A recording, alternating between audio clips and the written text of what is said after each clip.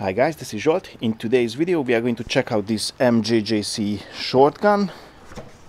This is the one which I received directly from MJJC. However, it's not a paid advert. You are going to hear and see my honest opinion as usual.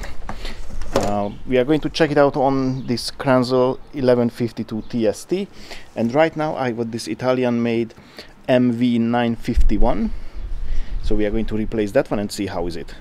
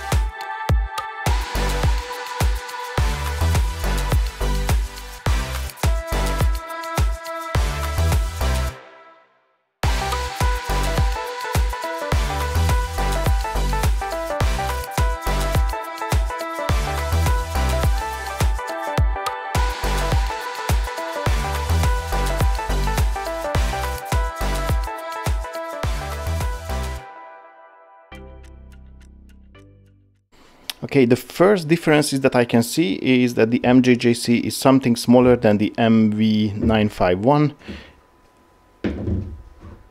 It is a bit lighter, but like that much lighter as smaller it is. Also, there is a swivel on the MV951, which is not present on the MJJC. It's fixed, and this swivel can move together with the hose pipe. So that one is a big plus for me for the MV951, and a little bit of letdown with the MJJC, but it's still okay. It would be just better to have the swivel. Other than that, the MJJC can handle 280 bars of pressure, and the MV951 can handle 350 bars. I don't want to do either 280 or 350. I would use anyway maximum 160, 170 bars, but constantly I'm using 140, so it's more than enough. The MJJC's water throughput is 25 liters a minute, whilst the other one is 40 liters a minute, but even the 25 is more than enough for me. And temperature wise is the same. They can both handle up to 150 degrees centigrade, which again, I'm not planning to put 150 degrees centigrade water through the shortguns. Anywho, let's have a look during usage how it lives up to my expectations, the MJJC, because the other one, of course, I know.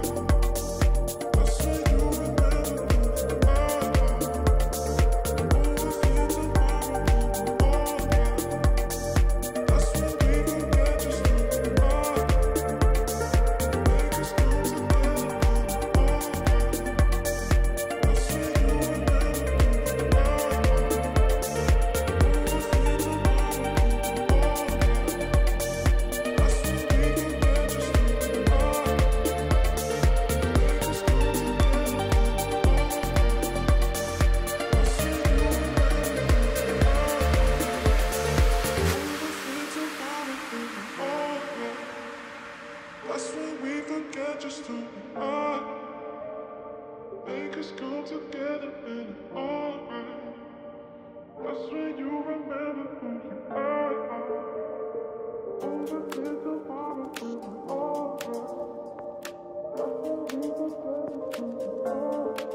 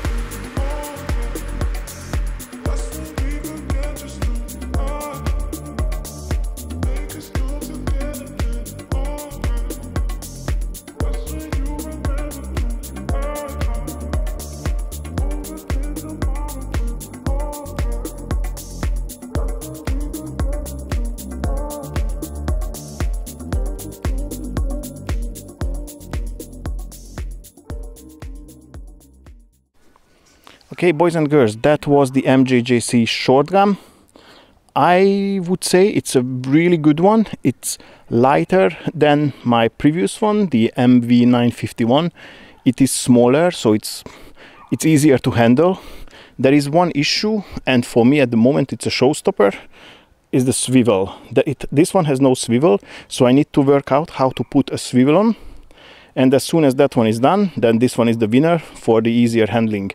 The reason why I need the swivel is because when I use and I keep moving my hand and the shotgun, the hose pipe is keep twisting and turning, and I'm losing time trying to unwind and untwist the hose pipe. But other than that, it's really easy, and it looks like a good construction.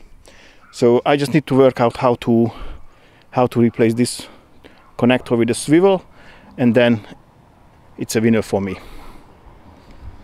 And that concludes this video. If you liked it, give it a thumbs up. Don't forget to subscribe to the channel and press the notification bell so you're not going to miss any of my upcoming videos.